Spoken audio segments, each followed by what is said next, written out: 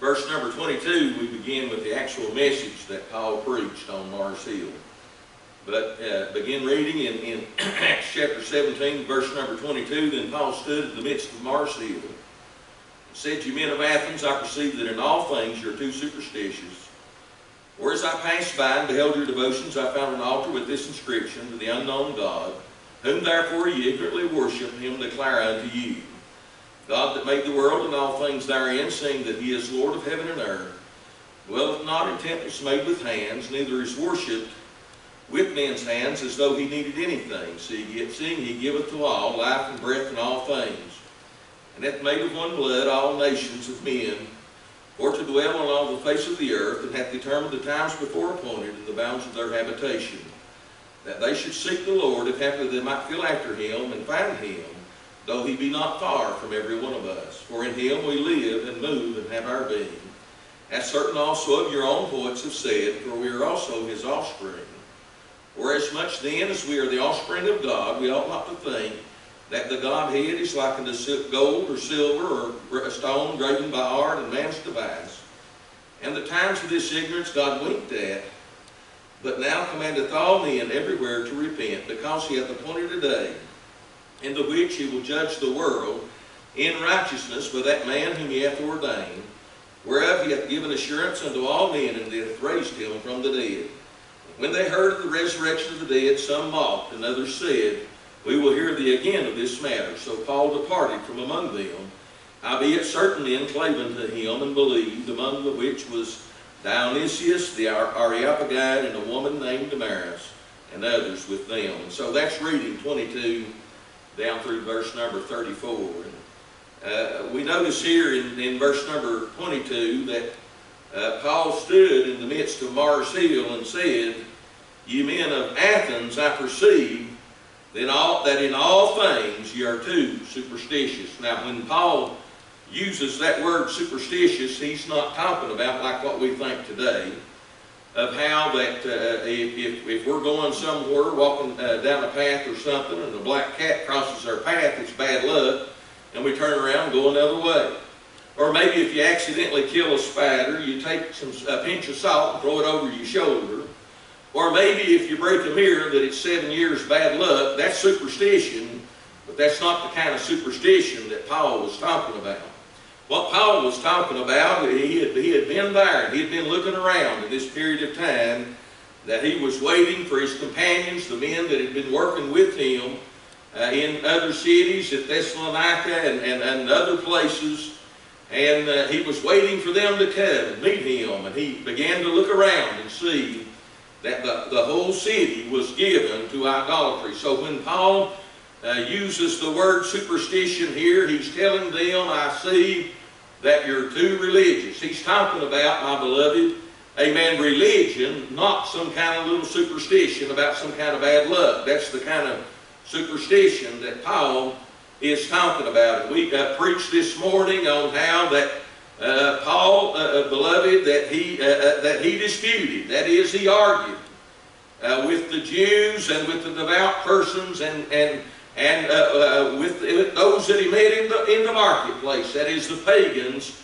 that he met. He argued with them and disputed with them about their false religion. And we quoted to you this morning, my beloved friend, how that David said in Psalms 119, 104, and then again in 119 and 119, he said, I hate every false way. And so Paul was speaking out, my beloved, against false religion and standing against false religion. And you know, it's sad. There's many that are meeting today, that met this morning, some of them still meeting again this evening, throughout this land and country, in churches, my beloved, that have rejected the truth of God's Word, that have rejected Bible doctrine, that have rejected the truth of the Word of God, the true gospel, and have gone off into liberalism and false beliefs, my beloved.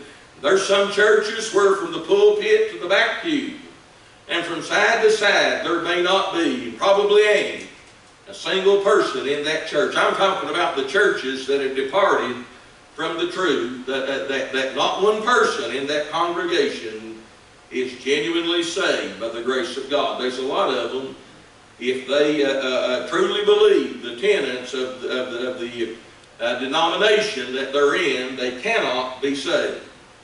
There is only one way that we can be saved. It's only through and by the grace of God. The Bible tells us, amen, Titus 2:11, the grace of God that bringeth salvation hath appeared unto all men, teaching us that denying ungodliness and worldly lusts, we shall live soberly, righteously, and godly in this present world. And several times, at least 3 and maybe 4 times in the Word of God, God has declared in both Old and New Testament that the just shall live by faith. We're saved by grace through faith, plus nothing and minus nothing. And Paul stood there on Mars Hill, and he told them, he said, "You men of Athens, I perceive, I understand that in all things you're too superstitious." I want to tell you, my beloved friend, amen, that Paul rebuked superstition and false religion, and so does the Word of God. Jesus declared in Matthew 7:21, "Not everyone that saith unto me, Lord, Lord, shall inherit the kingdom of heaven, but he that doeth the will of my Father which is in heaven." Beloved friend, the Bible has declared that there is none other name under heaven, neither, talking about Jesus, neither is there salvation in any other. For there is none other name under heaven given among men whereby we must be saved. That is other than the name of Jesus. And I want to tell you, if people want to be saved by the grace of God, they're going to have to believe in the Jesus of the Bible. The Jesus of the Bible is not some mamby-pamby Jesus that's going to, yeah, he'll accept people as they are, my beloved friend, but he'll change them if they genuinely believe on him to life everlasting. They'll not be the same. They'll not continue on in their sin. My beloved friend, the Jesus of the Bible is God manifest in flesh. Amen. Again, the Word of God tells us, amen, great is the mystery of godliness. God was manifest in the flesh, justified in the Spirit, believed on in the world, seen of angels, amen, believed on in the world, received up into glory. Thank God. Amen. If people are going to be saved, they're going to have to be saved by the Jesus of the Bible. If they're going to believe in Jesus, they're going to have to believe in the Jesus of the Bible. Well, I want to tell you, my beloved friend, amen, he speaks against false religion. There's many, amen. Titus 1:16 said they profess to know God, but in works they deny him, being to every good work reprobate. Then again, beloved friend, 1 John 2:4, he that saith, I know him, and keepeth not his commandments, is a liar, and the truth is not in him. I believe in the new birth, don't you? Amen. He said, being born again, not of corruptible seed, but of incorruptible, by the word of God, which liveth and abideth forever. If we have genuine saving faith, we genuinely put our faith and our trust in the Lord Jesus Christ, the finished work of the cross of Calvary, that shed blood that was shed for us, and that glorious resurrection where he got up again. Thank God we'll not be the same, amen, when we meet him. We'll be different. We'll be born again. Amen. Amen. What a blessing that is. And it's not a separate thing, by the way. Amen. But it's an integral part of saving faith. If we genuinely believe on the Lord Jesus Christ, we will be born again. We will be made a new creation in Christ. We will come repenting of our sin. Amen. And we'll talk more about that here in a moment. Amen.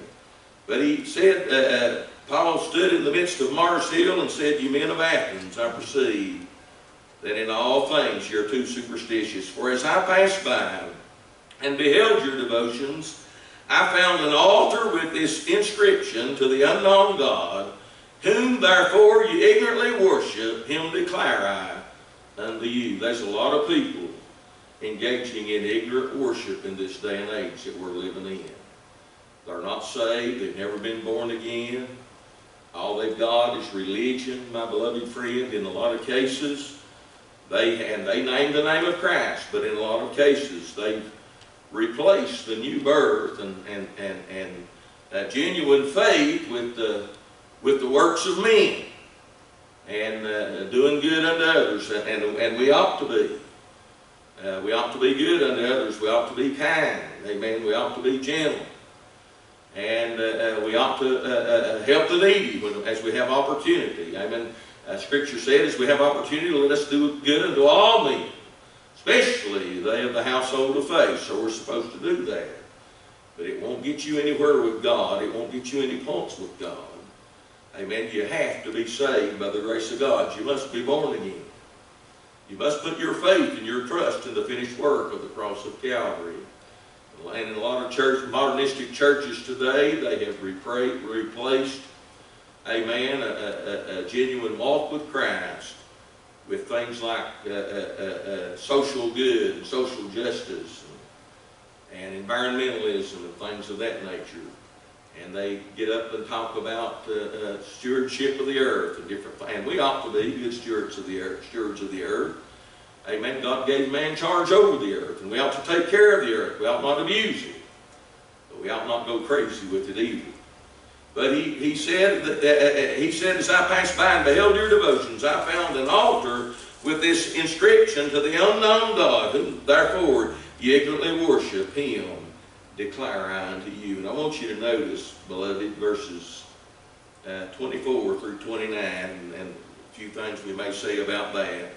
But God that made the world and all things therein, seeing that he is Lord of heaven and earth, dwelleth not in temples made with hands, neither is worshipped with man's hands, as though he needed anything, seeing, notice this, he giveth to all life and breath and all things, and hath made of one blood all nations of men for to dwell on all the face of the earth, and hath determined the times before appointed in the bounds of their habitation, that they should seek the Lord, if haply they might feel after him, though he be not far from every one of us. For in him we live and move and have our being. As certain also of your own prophets have said, for we are also his offspring.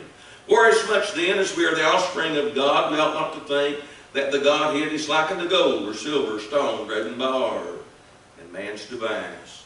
You notice here that he said we are his offspring. Now Paul is not talking about the brotherhood of man that a lot of people believe in, that everybody is children of God spiritually. But referring to God as our Father there, he's talking about God as Creator. And we notice here that we many times quote it, beloved, that he tells us here in verse number 28, for in him we live and move and have our being. We quoted it this morning, Exodus 20:11, that he declared, for in 6 days the Lord made heaven and earth, the sea and all that in them is. And then again in Nehemiah 9:6, he said, thou, even thou, O Lord, alone, thou hast made, art Lord alone, and thou hast made heaven and earth and all things therein, and thou preservest them all. God's the one who made everything and made everybody. I'm talking about Jehovah God, the one true and living God. And Paul was telling them, these other gods that you're worshiping, they're not God. My God has declared, I am God alone, and beside me there is none other. I want to tell you, my beloved friend, as I pointed out there, Paul told them, said, I perceive that you're too superstitious. He's talking about their worship of their idol gods. And I want to declare this morning that, or tonight, that when the Islamist walks in, whether he does it at home or he walks into whatever they call their holy places that they get, the mosque, amen, and they spread their prayer rug down and they prostrate themselves, and they bow down and they pray to Allah. It's not getting above their head. They're practicing superstition. They're practicing false religion. The Buddhist and the Hindu, when they pray to their many idol gods, and the Hindu, or the Buddhist rather, as I've said before, spins that prayer wheel. And when the Catholic goes into that little booth and he or she handles those beads, or the Hindu, handles those beads. And by the way, that's where the Catholics got it. They got it from idolatry. Hindus have the same thing. They call it something else. But they have the same thing that the Catholics call the rosary. And reciting, my beloved friend, the so-called Lord's Prayer or reciting so many Hail Marys, my beloved friend, all that they are doing is practicing vain superstition. And it'll get them nowhere. It'll get them nowhere. And they are convinced, my beloved, that at least in part that it takes works for them to be saved. How sad that is. They believe, and it's official church dogma and doctrine, the Catholic Church believes that it's faith plus works. And I want to tell you, honey, that ain't nothing but empty and vain superstition. And it'll get you nowhere with God. Thanks be unto God when you put your faith and trust in Him and the finished work of Calvary. Thank God. I'm talking about you believe on Him. The life everlasting. It'll get the job done. And it'll save you, thank God. And you know that you're going to go to heaven one day after a while when you die. What a blessing that is. Then I want you to notice here what he said. I'm going to move as quickly as I can. And he tells them here, he said, for it's in Him we live and move and have our being. Thank God. Amen. Everything that we are and everything that we have, everything that we possess, it comes from God. I know I've said that a lot, but it bears off repeating. Amen. Thank God. Every good and every perfect gift cometh down from above, from the Father of lights, in whom is no variableness, neither shadow of turning. Thank God. I'm glad that He giveth us all things richly to enjoy. What a blessing that is. And the sad thing about it is He sends His goodness to the lost as well as the saved. He said, the Bible tells us that He sends His rain upon the just and upon the unjust. And they never look up, my beloved, the vast majority, never look up to see where their blessings are coming from. How sad that is. They never recognize the God of heaven in truth and reality. They never recognize the Lord Jesus Christ. And how sad that is. Amen. And then he tells them, he said in verse number 30, the times of this ignorance God winked at, but now commandeth He all men everywhere to repent. Amen. The Lord commands repentance. And you know, I've had a lot of criticism by, especially, I mean, I've been attacked on YouTube and some of the comments, principally by people who are hyper-Calvinists, those that believe that you're predestined either to heaven or hell before you're born. And, you know, they say that repentance is works. But I want to tell you, repentance is an integral part of salvation. And God commands repentance. And Jesus told them there in one place, He said after they were talking about how that there were certain ones that Pilate had mingled their blood with their sacrifices. And there was another group that a tower had fell upon them, and so on. And Jesus spake unto them and said, suppose ye that these were sinners above all others, but I say unto you, nay, except ye repent, ye shall all likewise perish. I want to tell you, repentance is a requirement from God. It's part of genuine saving faith. You'll never come to God except you repent. And that is, my beloved, not only that you recognize that you're a sinner, not only that you're sorry for sin, but that you have a change of heart, you have a change of mind, that you're willing to forsake that sin. And the Bible tells us in Mark chapter 1, verses 14 and 15, it said, after that John was put in prison, Jesus came into Galilee, preaching the gospel of the kingdom of God, and saying, the time is fulfilled, and the kingdom of God is at hand. Repent ye, and believe the gospel. Repentance is a requirement, my beloved.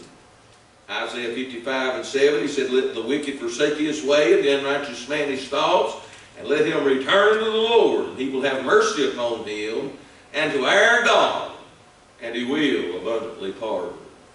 Amen. There is a requirement for repentance. And we've made the statement before, and other preachers have, and it's the absolute truth. We'll never get anybody saved until we get them lost. They're going to have to realize that they're a sinner in need of a Savior. You know, the sad thing about that, that's a lot of what keeps people from being saved today. A lot of people just cannot see themselves as sinners. Now, they can look at the other fella or the other gal down the road, and they can see how bad they are, and they can recognize them as a sinner. But they are convinced that they themselves, that they're not so bad. And Satan comes to them, and he tells them, he'll say, you're not so bad. Look at that person. Look what they're doing. Now, you've never killed anybody. You've never stolen anything. You're not a thief. You're not a drug addict. You're not this. You're not that. You'll be all right. There's no way that a just God would send you to hell. And he gives them a counterfeit, and he turns them away from genuine salvation. He turns them away from repentance, from recognition that they're a sinner in need of a Savior. And every one of us, my beloved friend, in our Adamic flesh, in our nature, are sinners. Amen. Now, positionally, after we've been saved by the grace of God, we're not a sinner anymore. Amen. We're a saint. We're a child of God. Amen. We're children of the living God. We're a part of the bride of Christ, thank God. The body of Christ, the church of the living God, the pillar and the ground of the truth. But still, we have that nature of sin. In and of ourselves, nobody, my beloved, can be saved. Amen. They must recognize their need of a Savior. And then there's a lot, my beloved, they just don't want to give up that sin. And really that's, I've heard this is not original with me, but I believe it's true. I believe the reason that a lot of people turn off to atheism, there's some kind of sin that they want to hold on to, and they don't want to give up.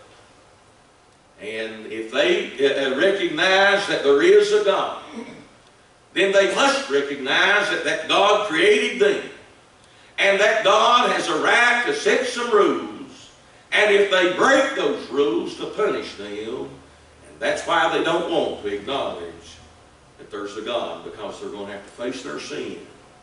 They're going to have to do something with their sin. They don't want to do that. Amen. But he said the times of this ignorance God winked at, but now cometh to all men everywhere to repent. That means no exception. All men everywhere means everybody. And by the way, that's he may be speaking about a pretty rough subject, but that's another evidence of the many, many evidences in the Word of God that it's whosoever will, let him come and take a drink of the water of life freely. If God is going to require that all men everywhere repent, then he must also provide all men everywhere with the opportunity for salvation. And he has. Amen. He's declared in his word, he said, no man can come unto me except my Father which sent me draw him. But he said, if I be lifted up from the earth, will draw all men unto me. What a blessed promise that is. And how sad it is that so many today reject that and refuse that. And truly, down through history, the vast majority have. But there was a very great minority, especially in this country, that were Christian at one time. Not so anymore. The genuine Christians, few and far between. The genuine Bible-believing church, they're few and they're far between. And I never will forget a few years, just a year or so ago, I guess it was, some person that had been listening to my messages on YouTube, he contacted me and he told me, he said, I want to tell you, I appreciate it. I thank God for it. He said, I appreciate the old time preaching. He told me, I think he said he lived somewhere in, I believe it's in northern Wisconsin somewhere, or some state, maybe it was Michigan or some state up north. And he said where he was living, he said, I cannot find a fundamental Bible-believing Baptist church. He said, I've not been able to find one. And you know, that's sad. Used to, they wasn't as many of them up north as there were in the south, but they were there. But a lot of them has closed down. But he said, the times of this ignorance God winked at, but now commandeth he all men everywhere to repent. Notice verse number 31. And he said that, because he hath appointed a day, in the which he will judge the world in righteousness by that man whom he hath ordained, whereof he hath given assurance unto all men, and that hath raised him from the dead. Amen. He's appointed a day that he's going to judge. He's going to judge the world. He's going to judge the unsaved, and he's going to judge you and I as believers tonight. Amen. He's going to judge the unsaved. Job 11:20 said, the eyes of the wicked shall fail, and they shall not escape, and their hope shall be, my beloved friend, their hope shall be as the giving up of the ghost. What does the Bible say? The wages of sin is death. Psalms 90:17, the wicked shall be turned into hell, all the nations that forget God. The soul that sinneth, it shall die. Amen. Thank God he said the wages of sin is death, but the gift of God is eternal life through Jesus Christ our Lord. Thanks be unto God that he gave me salvation. Amen. But the unsaved, this world, is going to face judgment one of these days. Amen. We all know that the Bible tells us that in Revelation chapter 20, John said, I saw the dead, both small and great, stand before God. And the books were opened, and another book was opened, which is called the Book of Life. And the dead were judged of the things contained in the book, and whosoever was not found written in the Lamb's Book of Life was cast into a lake which burnt with fire and brimstone. This is the second death. The wicked think they're getting by right now. But one day they're going to pay, amen. Payday's coming. And they're going to face judgment, amen. And he shall judge the world in righteousness by that man whom he hath ordained, as he tells us here. Amen. But beloved friend, he's not just going to judge the world, he's going to judge me. And he's going to judge you. And I'm going to turn over here and read this because it's much too long for me to remember all of it, to quote it. But 1 Corinthians 3 and verses 11 through 15. 1 Corinthians 3, 11 through 15. For other foundation can no man lay than that is laid, which is Jesus Christ. Now if any man build upon this foundation gold, silver, precious stones, wood, hay, stubble, every man's work shall be made manifest, for the day shall declare it, because it shall be revealed by fire. And the fire shall try every man's work of what sort it is. If any man's work abide, which he hath built thereupon, he shall receive a reward. But if any man's work shall be burned, he shall suffer loss, but he himself shall be saved, yet so as by fire. You and I are going to stand before him, before the judgment seat of Christ. And we're not going to be there to be judged as to whether we're saved or whether they're lost. We're lost. Our sin was judged at Calvary. Amen. That bears repeating. He took the handwriting of ordinances that was against us and contrary to us and took it out of the way, nailing it to his cross. He who knew no sin was made sin for us, that we might be made the righteousness of God in him. Thank God our sins are gone. But we will stand before him. We will be given account of what we've done. Amen. Of our stewardship. And you know, I shudder to think about that, because I, as a minister, and these deacons, Sunday school teacher, amen, we're going to stand before God. And the Bible said where little is given, little is required. But he said where much is given, much is required. And I personally believe that I, as a minister of the gospel, will have more to answer for than the average lay member. Amen. Remember what Paul said, woe is unto me if I preach not the gospel, for a dispensation of the gospel is committed unto me. Amen. But we're going to give an account. The Bible tells us that that He's going to wipe off all tears from off all faces. And He's not got a reason to wipe tears away if there's not tears. And I believe that every one of us, my beloved, when we stand at the bema seat, I think we'll have cause to weep. So maybe some of us more than others. Maybe there was an opportunity that we had to speak to somebody, but we didn't have time. Maybe we could have made a difference in somebody's life if we'd just said a few words to them about Jesus, but we didn't have time. Or maybe we were embarrassed, or maybe we just didn't trust the Lord to give us the words that we needed. And I want to tell you, you may think it's easier for me than it is for you, but it's just as hard for me as it is for you. Amen. To start up a conversation with somebody and turn it to the Lord. Sometimes it's not easy. I understand that. But you know, we need to pray that the Lord give us opportunity. And let Him give us that opportunity and open the door for us. And when we get that opportunity, however it comes, we need to talk to others about the Lord. Maybe there was times that we did what God said, but we didn't do it fully. Amen. We just maybe obeyed Him a little bit. Remember when God told Samuel, said, you tell Saul to go down and to take the children of Israel and go down and slay the sinners, the Amalekites, and destroy them and have no mercy on them. He said, destroy them utterly, everything. And Saul and the people went down and they attacked them and they destroyed them utterly, except they saved the king of the Amalekites alive and the best of the sheep and of the cattle. And it repented the Lord that He had made Saul king.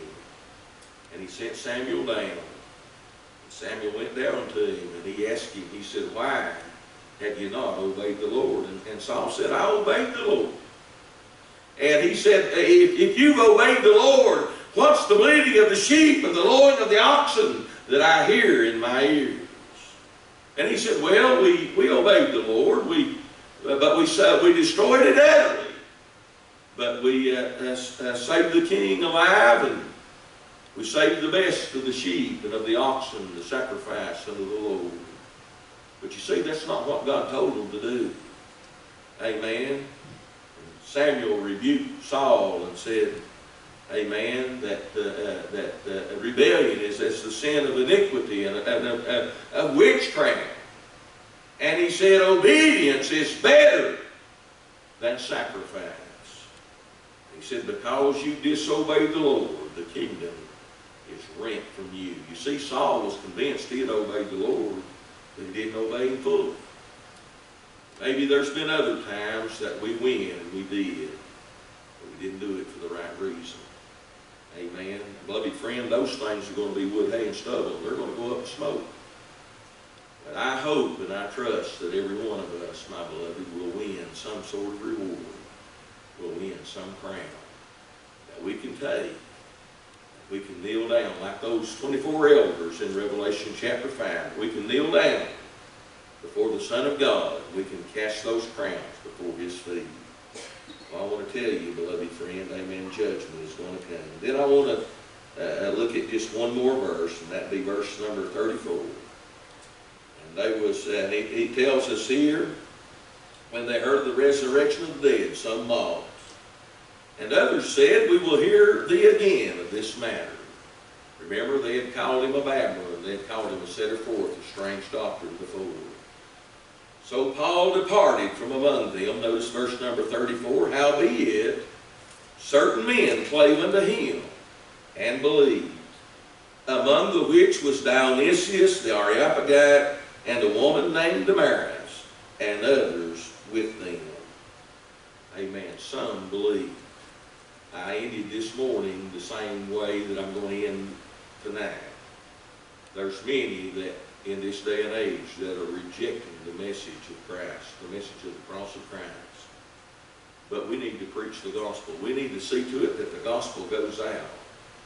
Because, beloved, somewhere along the way, there's many may turn away from it. And And those that get saved may be few and far between, but some will believe. Remember Romans 1:16? Amen. Paul said, I am not ashamed of the gospel of Christ, for it is the power of God unto salvation to everyone that believeth, to the Jew first and also to the Greek. The power is in these words. And that's not just the preacher preaching them. That's you and I as Christian people testifying of it. Amen. And witnessing to others. Telling others about what Jesus has done for us. And you don't have to be some kind of scripture whiz to be able to do it. Amen. You can at least tell them what great things the Lord has done for you. You can tell them the simple gospel. Amen. That's simple enough for everybody to know. Jesus died for our sins according to the Scriptures. And He was buried. And He rose again the third day according to the Scriptures. And He declares in Romans chapter 10, the word is nigh thee, even in thy heart and in thy mouth, which is the word of faith which we preach, that if thou shalt confess with thy mouth the Lord Jesus, and believe in thine heart that God hath raised Him from the dead, thou shalt be saved. There will be some that will believe. The Bible tells us in Hebrews 4:12, He said, for the word of God is quick. That means it's alive. And powerful and sharper than any two-edged sword, piercing to the dividing asunder of soul and spirit, and the joints and marrow. And is a discerner of the thoughts and intents of the heart. Neither is there any creature that is not manifest in His sight, but all things are naked and open before the eyes of Him with whom we have to do. This word that we have, it's got the power to save. And Paul walked out into that Roman world, Paul and the others, and that Greek world. They were given to superstition. They were given to idol gods. And the Greeks were given to knowledge and wisdom. And many of them considered the Word of God foolish, the preaching of the cross foolish. But there were a few that believed. And I believe if we'll proclaim it, amen, there'll still be a few that will believe. Amen. And when they stop believing, when nobody will believe anymore, Jesus is going to send, Christ is going to come back for His church. Amen. But until He comes, we're to occupy until He comes. We're to tell others about Him. So I hope maybe